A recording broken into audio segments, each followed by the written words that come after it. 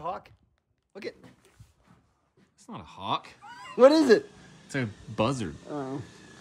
I think you're calling a hawk. We've gathered the troops at my house and we're headed up to the top of the mountain. We're gonna do a cable rail. First we gotta tear the old railings down though.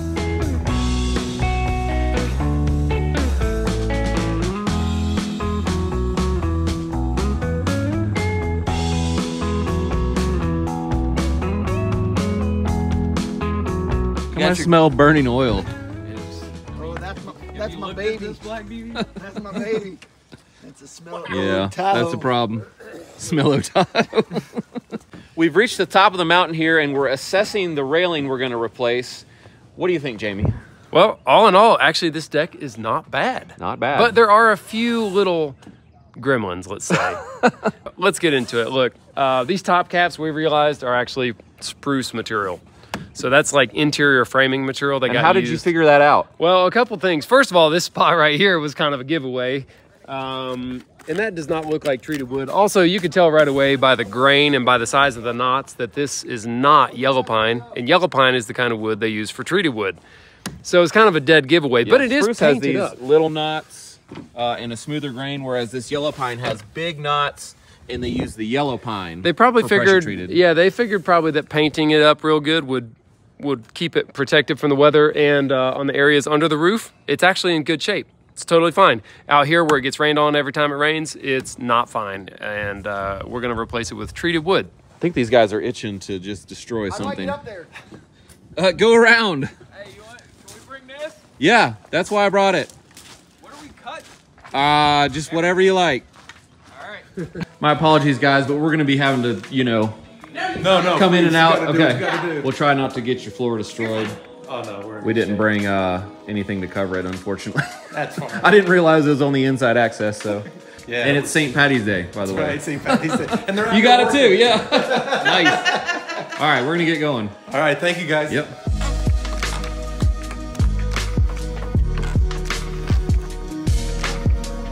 What do you think about using nails on the pickets? Should we be doing that? Putting them in's great. Taking them out sucks. Got the shot? Yeah. Oh, dude, it's. Hey, let's go over some camera basics. Let Jamie video. So we got corrected in the comments a little bit about our camera terminology. Oh, the pan. Yeah. All right. So pan is left and right. Okay. Okay. And then tilt is up and down. Okay. Tilt. Got that. And then let's see, what was the other one? Zoom is called tracking. Track in. That's wow. That's tight. We do the manual zoom. That's a tight angle there or something. Yeah. Track in, track out, tilt, pan. That's all there is to it. Say zoom. All right, fine. Zoom in, pan over here, pan down there, pan up here.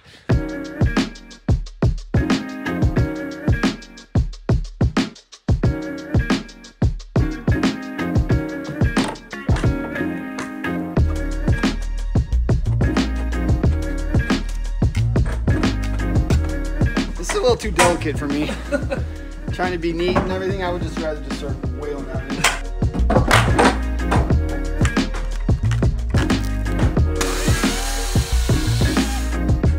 Ooh, is it cedar? Is it cedar? Smell it. Yep, that's it. It's cedar. How about that? So after this smell test, we determined that these top caps were cedar, which is way more expensive to buy in this area, so we don't see people doing that a lot. They do look nice and clean though. This one's still rotted though on the end, where it could soak up water through the end grain. Yeah. And so we'll have to replace a couple of these, but I think the rest of them, the covered ones that are good, we'll just reuse them. I mean, cedar is pretty good for exterior. I think this. Yeah, So. I can tell. Usually. This might have been a bum board, I don't know. This is something else that I can't say I've ever seen, not even one time. These pickets are cedar too. Yeah, I can tell. I've You can never smell. seen those available to buy locally. I have never seen it either. So he can use this as kindling and make a nice campfire. Burn it up? Yeah, you're not supposed to burn pressure treated wood if you Well, didn't know, because yeah, the you- chemicals in it. Yeah. But cedar, man, is the best kindling ever. Oh gosh! Why are you sneaking up on me like that?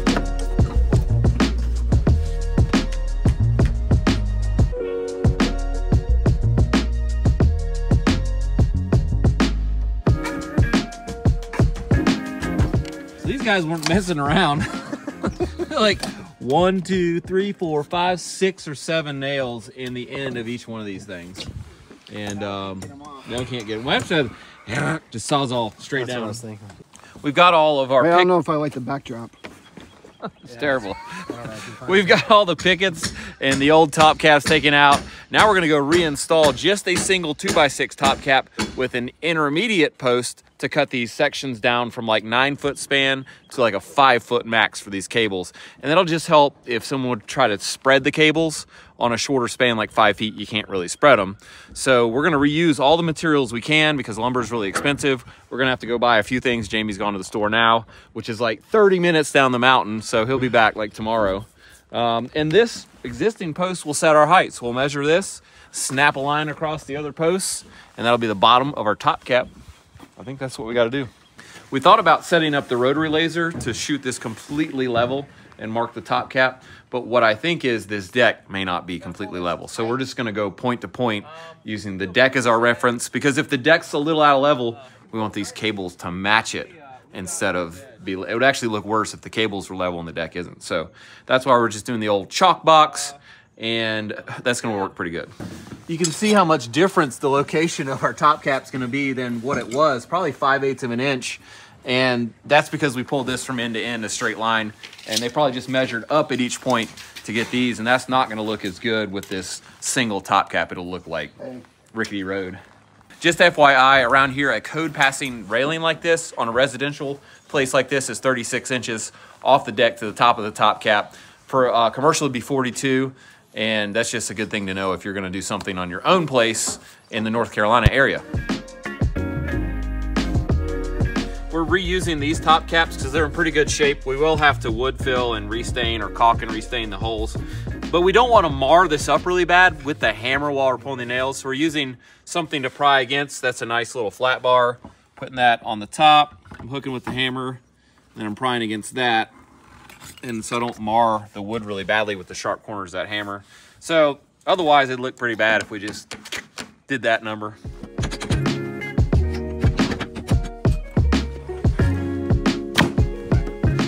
So we made the mistake of not labeling where these went. We're just gonna do a little guess and check here. Nope. Nope. Try again.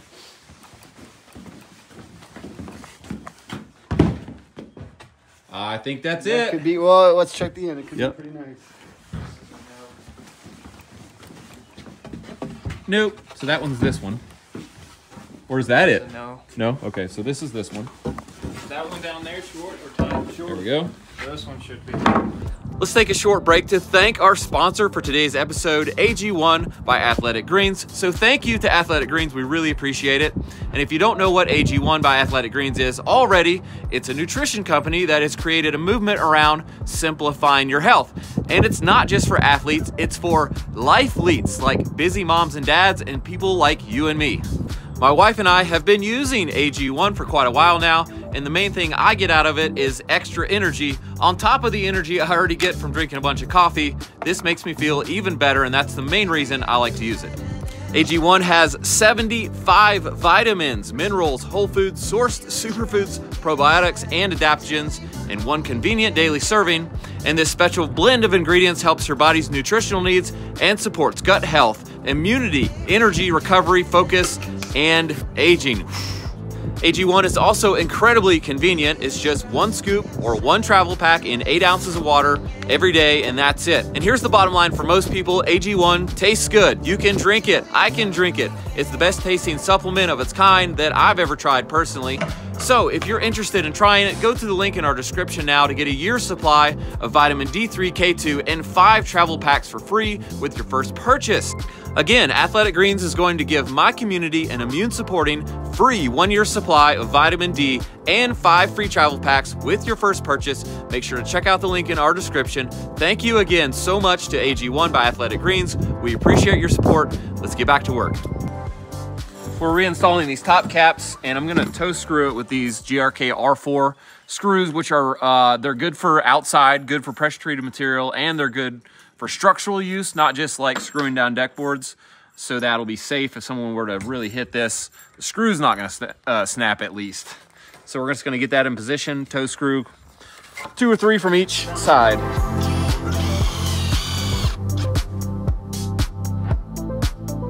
This thing is needs to be pushed out to be plumb. And instead of trying to like push it and hold it while I'm getting a number here, I'm just gonna go ahead and put a temporary brace on it to hold it exactly where I want it. And then once this is fastened on the top, then I can just remove the brace and I don't have to worry about it. That's a good idea. Yeah.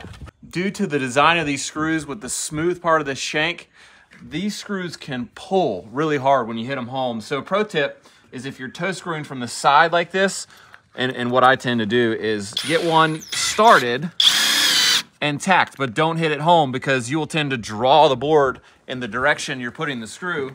Then I'll come around and get the other side tacked the same way. And actually, I'm gonna take that one home, and then I can just go ahead and finish that one out because now basically the board is being braced by that other screw. I taught him that one. I bet you did.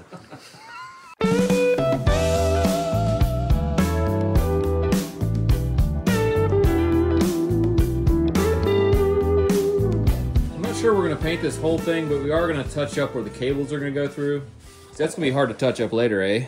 Yeah. What are you pointing the camera at me for? You're the paint guy, dude. Paint guy, won't it be hard? Jono's got it before the cables go in. We've got a weird spot with this one post. It's the only post that isn't in alignment with the other posts, meaning that the outside of this post is about 1.5 inches out, whereas the edge of this one's flush with the decking, and that's not gonna work because then our top cap will be crooked compared to the deck. So we're gonna take this off and turn to the, it has the 5.5 inch way, that way, so it matches that post.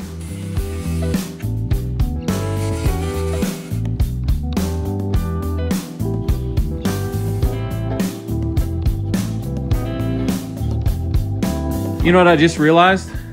Is that your railings are True Work Pant brown. I mean, it's like a perfect, Yeah, it's exactly. definitely picked that out. It's real nice, I like it. It's time to drill all the holes in the post for the cable to run through. We're using this long bit here. It's a 1/4 inch bit for the 1/8 inch cable. Now, I've heard this called an aircraft bit. Where's the wings? I don't know anything. There's no aircraft about it, but maybe some smart person out there can tell us why they would call this an aircraft bit, because I have no idea. All right, well, it'll go all the way through a post is why we like it. But we are going to drill through both sides of the 6x6s. Yeah, even though we could drill from one side all the way through, we found that it's more accurate It'll to sort of measure. wander. Yeah, you could get sideways or up and down really way off, way easy. I don't know. Way bad, way fast. You'll mess it all up.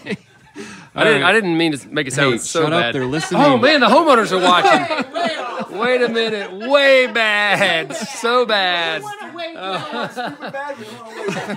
Dang it, every time. God. I got drilled through this post from both sides, and that was way harder. It was almost impossible, really, to even make them connect from both sides using your eyeball to plumb and level the drill and all that.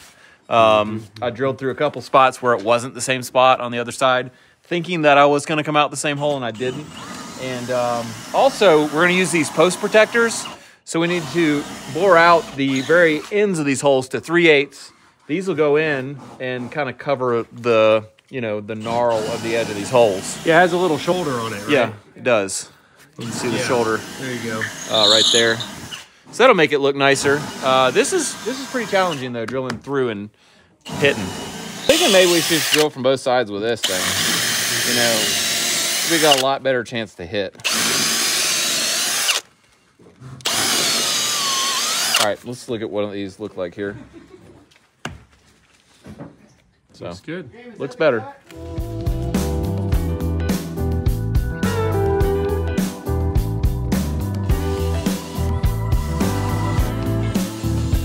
We've got all of our posts in, all of our intermediate posts, all the holes are drilled, and we've got our post protectors put in. So I wanted to take a quick look at the termination ends for our cable rail. And this is the Axis system by Haas Stainless, available on erigging.com, and we've used it before. So one end is just this termination that screws to the post, and we just swage our cable into this termination right here. The other end is our turnbuckle, which you swage the cable into right here. And let's demonstrate the turnbuckle, Jono. Both ends are fixed. You turn this thing one direction, and it will shorten or lengthen your cable, basically. These are threaded opposite turnbuckles. So that's how you tension the cable, and we just stick like a little Allen key through there to do that while we hold both ends with something so we don't spin the cable. If you spin the cable, it can actually hold tension and then later unwind and loosen your cables. So it's very important that you only turn the turnbuckle from what I remember. You got so many bits. Look at all these bits. I'm sorry. How'd that go? Oh yeah, that was it. If you throw these way in here to start with, you don't have as much adjustment later to tension the cable, which likely tensioning it is the direction it's going to need to go, not loosening. So we'll start them right about there.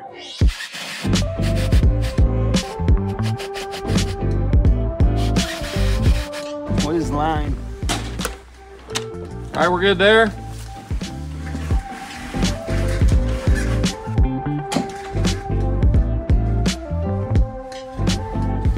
Back again. Back. Check it the record. Let's begin.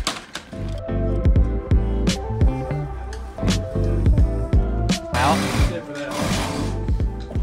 If you add these before the cable goes through. Oh, I see the cable. Yeah. I see it. It's just not see it, wanting. I see it, but it won't go through. Oh, come on, Ray. I don't want to mess the cable up. Which way do I need to spin it? Oh, it's so close. Oh no, he just gave up. Oh, yep, there it is.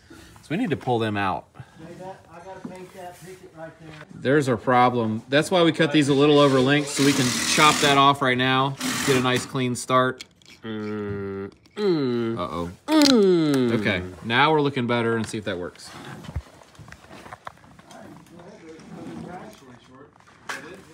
Oh yeah. On to the next. On to the next one. Jason. Yeah. I need a snip. These cutters are no good. I got. You fix that for Come me? on, bro. You can fit that in there, can you? Yeah. No, that's not gonna work. What did you use? I got these cutters. Here. That's what I did that with. There you go. Give me a nice clean one. Yeah. Oh. Got one wire. Oh, come on, bro. Yeah, it's that's good. perfect. You're good.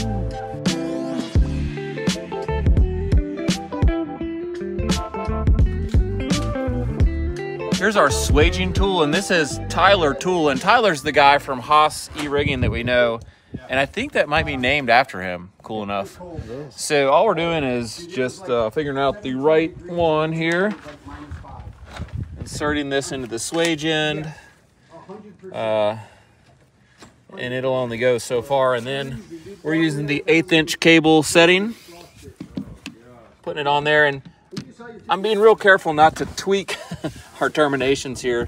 I'm gonna go for 2 swages. 1, 2, and that's it. You could swage these terminations on here and then thread them into the termination, but then you have to spin the whole cable down the line to do that. So we're trying doing it with them in place. I think it's working pretty good so far. You know, for me, it's hard to believe that just squeezing the cable into one of those swage ends will hold it for as much tension as you pull. Yeah, I'm amazed too. Whoever came up with that idea. Mr. Swage. Mr. Swagey. Patrick Swagey. He may have been a betting man. He's swagering a lot.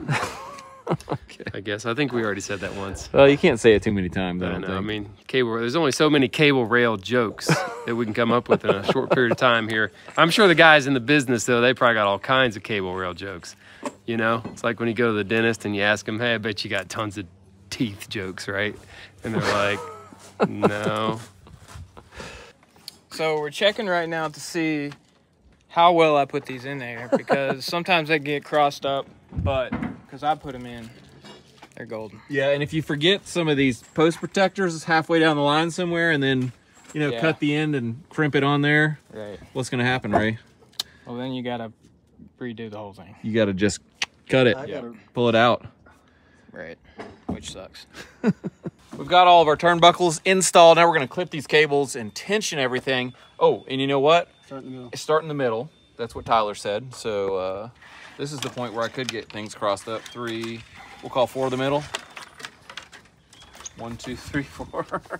And all I'm doing is making a mark. There's these little marks on this end of the swage, and I'm just gonna mark the cable there as I'm kind of pulling it tight. And that's our cut mark. Cut guy. Oh god, this is scary. Yep. Yep. Okay. 1, 2, 3, 4. 3, 4. Do that every time. Okay.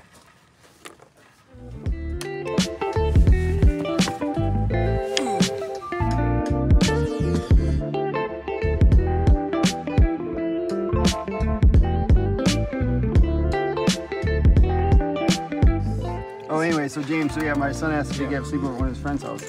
Well, it comes out that his friend is a girl. Yep. Pretty smart. That's what you get to Real man of That's what you get genius. to look forward to, bud. We're finally tensioning here, and we're just using this cotter pin. And the real important thing, though, is to start in the middle and then go alternating out, kind of like how you tighten lugs on a car rim. It's where your brake rotor doesn't get warped. And More like a head gasket. or a head gasket, yeah. And the other thing is to make sure and grab the cable end with something to keep the whole cable from spinning, because it could spin and then I would have a memory and basically spin back someday and loosen the whole thing up. So I forgot where I was here. Okay, I'm there. So I'm getting this, getting my cotter pin. This looks so unprepared here, but this is really what we have. Cotter pin, there we go. And this is drawing it tight. And I'm gonna get, snug, and then I'm gonna move up. This is pretty easy, actually. This is like the easiest job in the world. It is pretty We easy. should just do cable rails instead of building houses. Cable ring the country, we can call it. Yeah, there you go, cable rail the country.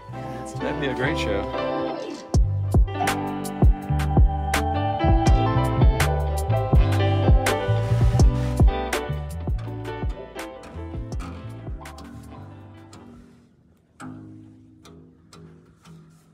That's the loose one. That's literally what I'm doing to see which ones need to be tightened. Listening to the note it makes, and the lower the note, the looser. So I got one low note, and we'll fix it.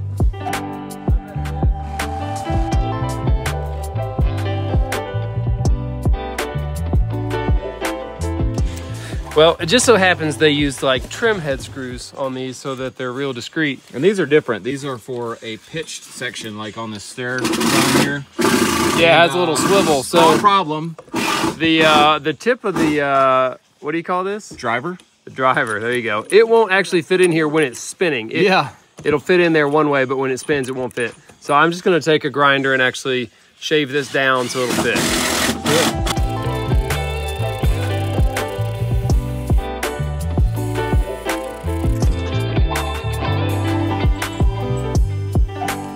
We're doing a bunch of funny business here because this angled section, the little endings have a little bit of offset, meaning they go horizontal for a minute, then they turn up, and here they go horizontal for a minute, then turn down. So we had to shift our layouts to account for that so that our top piece is the right distance and parallel to the top cap, if that makes any sense.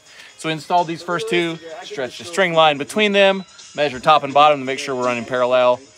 Now we're good, and we're gonna go on down with our layout. So that's a little bit more confusing part that you could mess up on, and we almost did. Get this in there. Here, I think this is how it goes. Oh, look at my screwdriver.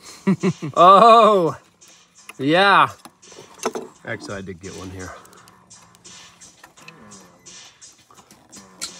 All right, this is called the donut, by the way.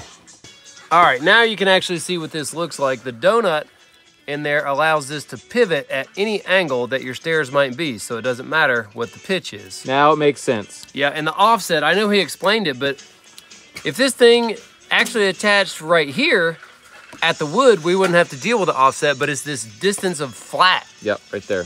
The distance of flat, that's what throws it off. And the first one or two that I put together. This matches your hand up. real nice, all the It doesn't, stainless. the stainless, I'm a big fan of the You stainless, gotta get a couple actually. of those dangling off here. Yeah, I could attach them on there for something, who knows.